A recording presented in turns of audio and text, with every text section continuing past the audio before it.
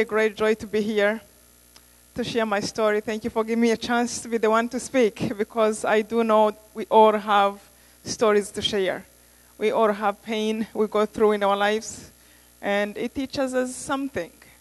But you want me to share tonight. The genocide, as you saw in the documentary, started in 1994. I was a student in college, and I have just happened to be home for Easter holiday. And I never forgot the date it all started. It was Wednesday, 7th of April. I was sleeping in the morning, 6 o'clock. My brother, who had just finished his master's degree, he was also home for the holiday. He came to my room and pushed the door, and he gave me the news that the president of the country died. I remember jumping out, and I said, oh my gosh, they're going to kill us. I remember he said, why? Why do you think they will kill us? I said, you see, whatever you used to say that we are bad, where Rwanda had two main tribes, three tribes. One was really like 1%. The others were, the remaining of the country. Somehow, my tribe was hated. But it is a long story that starts from the time of colonialization. The Belgians colonized our country, 1900, and one time, really where the trouble started, the king wanted them to leave, but the colony was there to colonize. But the country thought they are here as visitors. Now they're starting to take over little by little. So what they did was they divided the people of the country in two main tribes, Hutu and Tutsis. Every tall person, those were the criteria. Every tall person became a Tutsi. Every short person became a Hutu. And that was also the height, depending on whatever measurements they had. They had a measurement of what the nose is supposed to look like, and the size between the eyes is supposed to be. And if you fell into this category, you became one tribe. If you fell in the other, you became the other tribe. To a point where among brothers, same father, same mother, became different tribes. And from that moment on, that's how evil can be so bad and attack anybody. From the nails, they can make you different. And if evil slides into that, you can kill each other out of the sizes of the nails. We really have to guard our hearts and be smart. So they divided, and then they issued identity cards, which was like a driver license we use here in the US. And they wrote on that driver license, the identity card, who you were. And from that second, you could not go back. You were Tutsi or you were Hutu. So when the king was against them, like, please stop doing this, they said, oh, you are a Tutsi. Then let's go to tell Hutus how bad Tutsis are. Then it became like two movements fighting, but for somebody's reason, an interest. Every war, there is no such a war that happened to any country, I believe, because people are different. They just hate each other. They wake up, they want to kill each other because they were created differently. It is always the propaganda of the leaders for their own interest. That will make up something, and then they will, grow that and become hatred, but really manipulating. So that's how the whole tribes were created. In the beginning, Rwandans were like, oh, good, Tutsi, fine, until they started to tell you they are bad. And then the people really started to maybe they are. But by the time I was home, around the time the genocide started, everything was good among neighbors.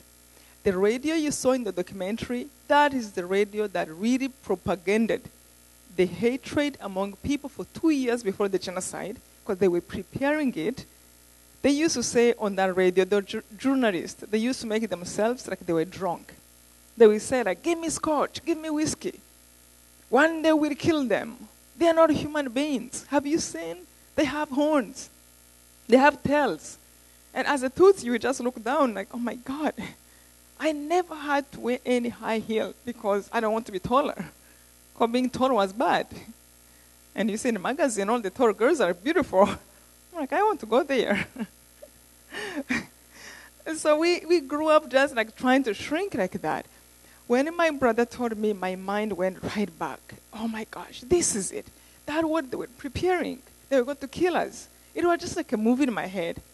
I went out, I met my parents, we were all worried. And I remember we put on the radio. After 2 hours, the whole thing had started, BBC radio. have reported 18 families that were killed by the guards of the president, saying that they were bad. 18 families outside. They were killing things like they were reporting like 10 children and mom and dad have just been killed. 8 children and mom and dad have just been killed. And then I remember my father saying, this never happened before. Where they killed the whole family. Well, that's why they call it a genocide. The attempt to eliminate a whole group of people. About the end of the day, we had so many people around my home. So many people, thousands of people. By the second day, we had about 10,000 people. And people were asking my parents what to do. As I was saying about the lessons I have learned throughout this genocide, that was a moment when I saw people coming. From the moment they said that the president died, a day before my father was speaking to all people, they have blocked the borders of the country. They shut down every activity in the country. The only thing was being done was killing people, family by family. And then he said, if this is the government, even then we do not have to fear or worry. We should take this as a chance God is giving us to repent our sins so we can go to heaven. In my life, I never thought of heaven as real as my dad put it. I mean, you hear people telling people how to run, doctors how to give you medication so you can heal. You don't tell people how to die. And he's not a doctor who is telling them you might die so you can see this as a chance. He is dying with them. He's a Tutsi just like them. I'm like, really? Well, in that second, I was repenting in my heart. Everyone went quiet. We were all thinking about, have I done anything? Anybody I have think of bad? Let me just clear things with God in case we die. And after a few minutes, we are all kind of repenting in our hearts. We started shouting again. He came to me from there, handed me a rosary, exactly like this. Somebody made it as a replica, red and white. The other one, somebody stole it. I wrote the story in my second book, Led by Faith. And he handed me a rosary. He said, I want you to go to hide. I cannot protect people and worry about you. As one girl, everyone wanted to protect me. And I really left out of obedience. I thought, what if I go and something happens? He's like, you need to go. I'm asking you to leave. My brother was there, and I remember he told my dad, Dad, you're asking her to go to somebody from the other tribe who is not our friends. And if things go bad, they might kill her. As I was saying, I remember my father saying, I know that man. Even if things go bad, he will not be able to kill. And that really what reminded me of what he used to tell us. Don't judge people. Don't put people in boxes. It's much easier when somebody from that religion does wrong to point a finger to everybody. From that race to point a finger to everybody. From that state to they're all the same. So make an effort to welcome people. Give them a chance to prove you wrong. And then protect yourself. And that day, it was the time my church said, he really meant it. We're about to die, and he's sending me to somebody who seemingly is supposed to be our enemy. But he knew him because he allowed his heart to know the man. I went to him, and this man put me to sit in a bathroom. Small bathroom, 3 by 4 feet. About 3 in the morning, he came to look for me where he put me for. I remember when I saw the place, this is a student coming from college. I have my own room at the university. And I have my own home. All the boys slept in one room, one daughter. I had my own. And they put me to sit in a bathroom 3 by 4 feet. I remember looking, this is too small for me. What am I going to do? When he went back and brought 5 more women. Later I went back and brought 2 more women. We were 8 people in a place of 3 by 4 feet. We were literally sitting on the top of each other. The youngest was 7 years old. She had to sit on our lap. Over time, we lost weight, so we can really fit a little bit better. But when he put us there, he told us not to make any noise, not even to flush the water of the bathroom until somebody else is flushing the water in the next bathroom. That was kind enough.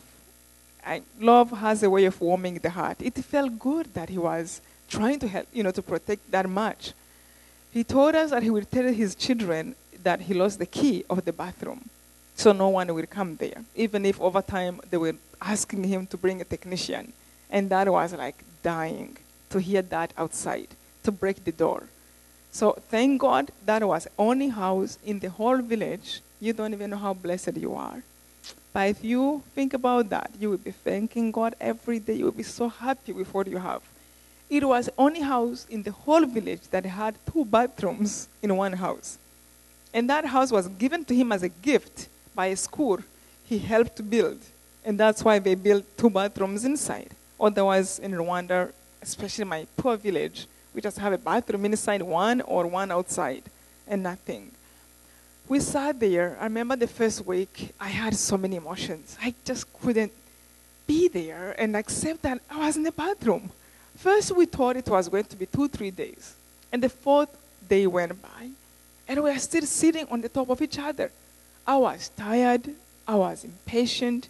You know when you feel, there are some emotions, by the way, you don't know until you feel them. When somebody tells you they feel this way, just ask them how you can help. Because sometimes you just don't know what they're going through. I remember wanting to die out of being impatient. How? And when? And why me? Why am I supposed to be in the bathroom? This is not even like I'm a stranger in another home, in another village. I am in my own village where people loved me. And I'm hiding for something I have not done, I have not created. God made me so. Why is it so bad? The man came to give us food. The food he could afford was the leftovers of his children. The food we ate and mashed and put in the garbage. And we were going to grab one plate at night, because no one knows we are there, and we'd come and throw it in the bathroom and run. Not that he wanted to give us that, but that was what he could afford to give us. It was so hard. And when he brought us food, I grabbed him, and I had an idea. Something was like, ask him at least what's going on. We couldn't talk. I asked him, put a radio outside so we can hear what's going on in the country. Then you can think of what you can do if you know. He was kind. He put 3 radios, different channels, in different corners of the bathroom outside.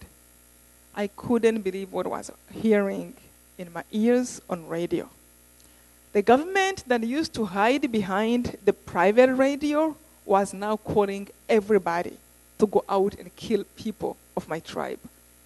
I remember one man who had a PhD, a father of one of my girlfriends, actually, from high school, who were in a boarding school. We went to school with many rich children. He went on radio and said how, laughing, they have killed thousands of people who have run to stadiums. They used to go on the edges of the stadium, and they would throw hundreds of grenades inside and blow up everybody. They will go to churches or like in a place like this, make holes at the edge, put gas and fire and blow up everybody inside. And he was laughing, how they have done great. And then he said, when you see children, don't forget them. A child of a snake is a snake, and a child of a cockroach is a cockroach. They were calling us cockroaches and snakes, and that's what people do. That's all we do. When we call people stupid, we don't want them to have the same dignity as us. When we call them a less name, we insult them, we want to minimize their humanity, so then we can hate them better.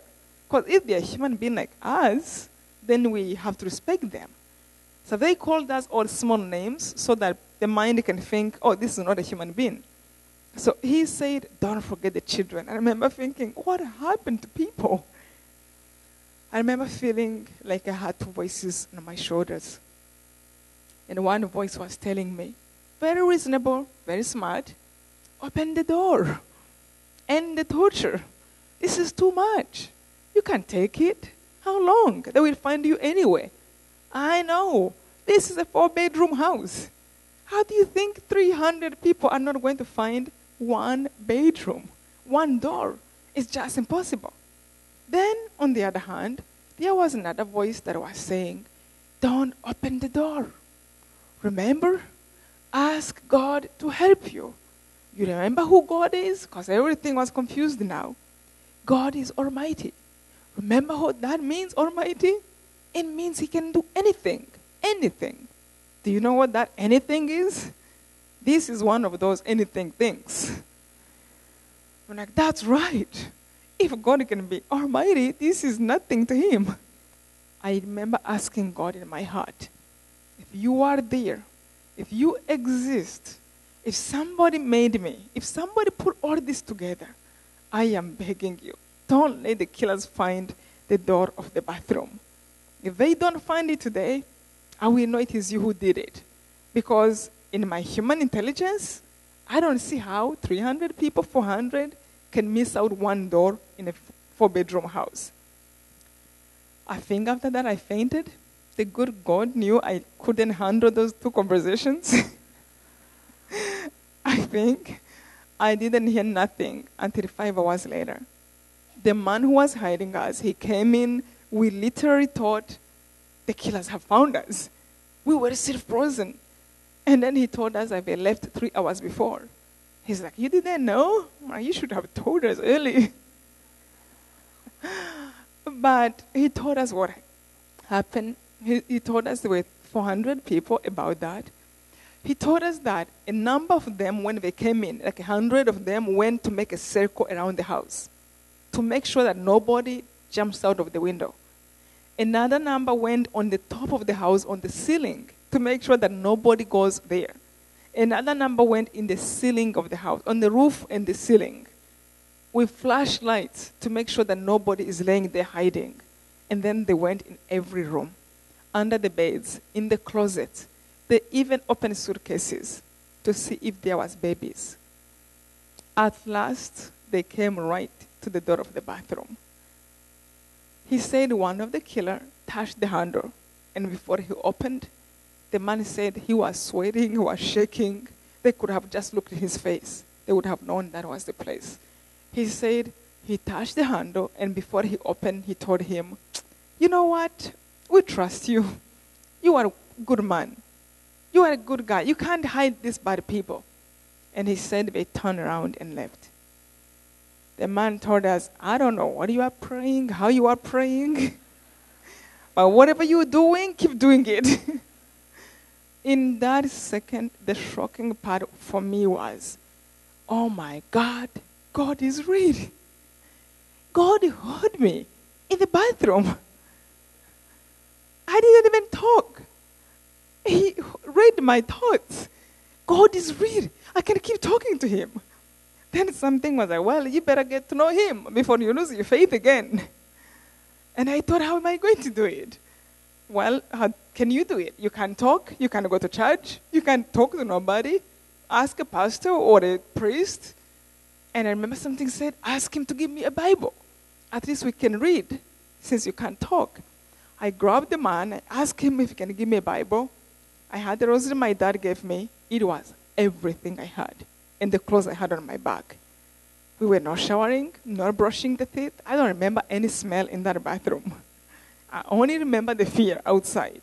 Inside my heart, from people, nothing else. And we were going to the bathroom right in front of each other. We are 8 ladies, and many of us were adults. So it was just not easy. So I took the Bible, and I started to read. Not how sometimes we read the Bible just to make sure we prayed for the day. I was reading, questioning, and asking him, what does it mean? What this line means? From what was before that? And what happened after that? I wanted to know the whole story. And believe me, that helped me to put things in perspective. And wanted to seek more, how do you get there? And reminding me, if anyone is dying, our people are not lost. There is life after that. And if you can make it, lucky are you. Blessed are you.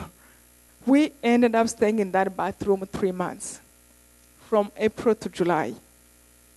In that same bathroom, never spoke to each other. We don't know when it is ending.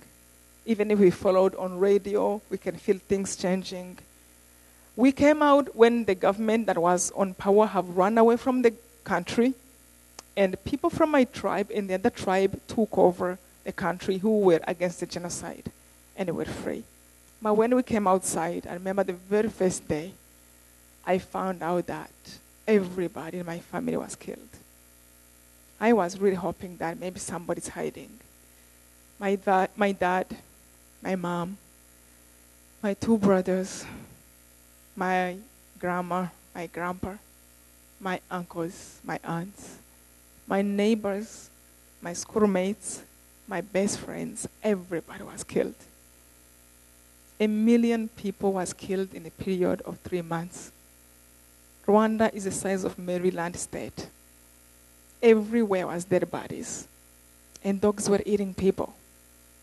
It was those things you only saw in stories or you heard, you read in Revelation, not something can happen in your lifetime. I remember over and over, like, why my generation? Why in the whole world me? If I am talking to you, it does not mean that my message only concerns Rwanda. Not even just Africa, but the whole world. And when I wrote that book, I really had my new home in mind, in my heart, because I live here now in America. And I had the whole world in mind. If we can make mistake and don't love each other, don't care enough about God, at least you can. At least we can here. I have children now. Again, I have to protect my family. But there's no better protection than truly coming back to the core values, to care for one another,